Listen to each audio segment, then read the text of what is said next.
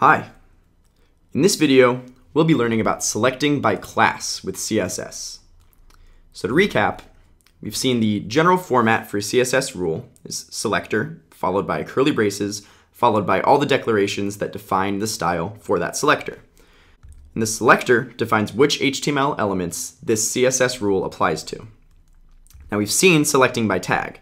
If we put a tag name for our selector, this rule will apply to all elements with that tag. So for example, this rule applies to all h1 tags. This rule applies to all p tags. But another way to select using CSS, rather than selecting by tag, we can select by class.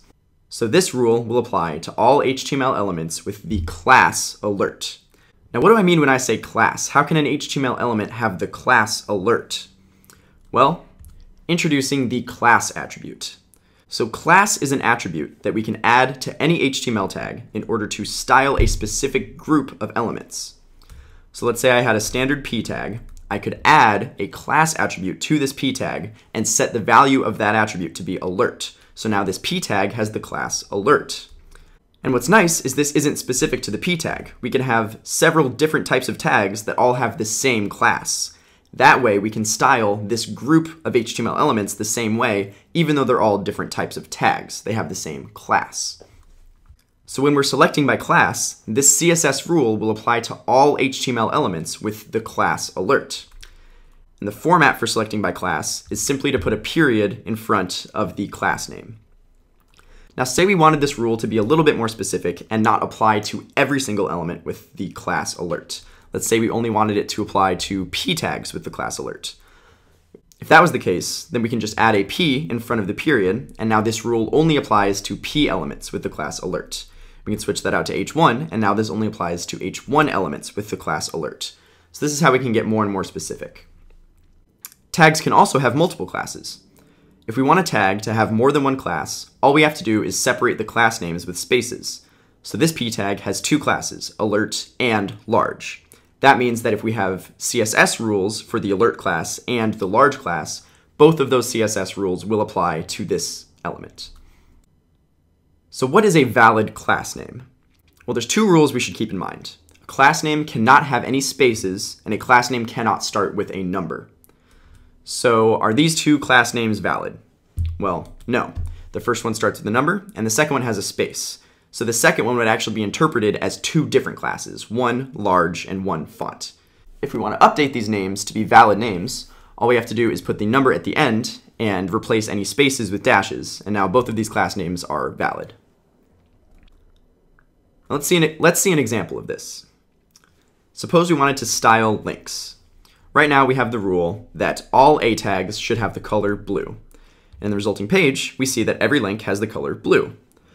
But the problem is we want some of these links to stand out. Alert and danger and delete everything, those are dangerous links. We might not want our users to be clicking those links. So to make them stand out, what we can do is we can add a specific class to those A tags. So if we add the class alert to those specific A tags, and then add a CSS rule saying that all HTML elements with the class alert should have the color red and the font size 20, then in the resulting web page, those tags are red and they're bigger. Now notice that the color got overwritten here. Those A tags used to have the color blue, but since they have the class alert, that color was overwritten.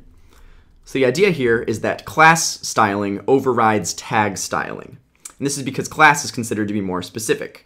So in this scenario, any A tag with the class alert will be red instead of blue. Both of those rules apply, but the alert rule is more specific. So the alert color will override the tag color. Let's see this in the editor.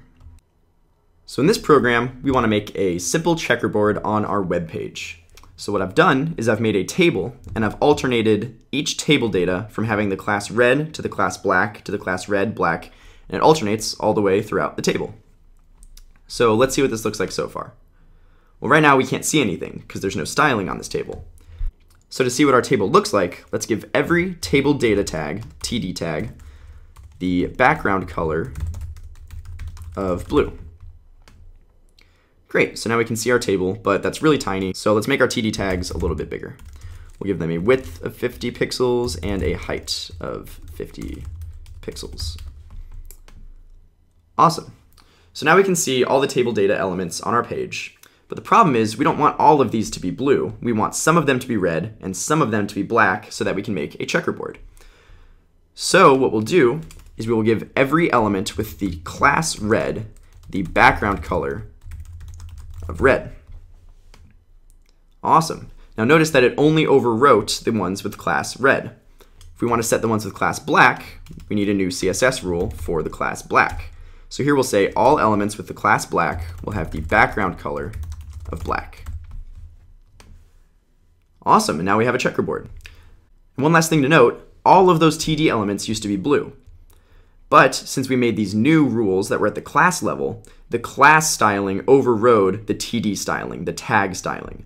Notice that the width and height still remained. We can still modify the width and height of these elements. For example, we can set them both to 40 and get a little bit smaller checkerboard, but the color was overwritten because that was the only place where we had a conflict. So the class color overwrote the tag color. So that is how we can use the class attribute to add specific style to groups of elements on our web pages. Now it's your turn.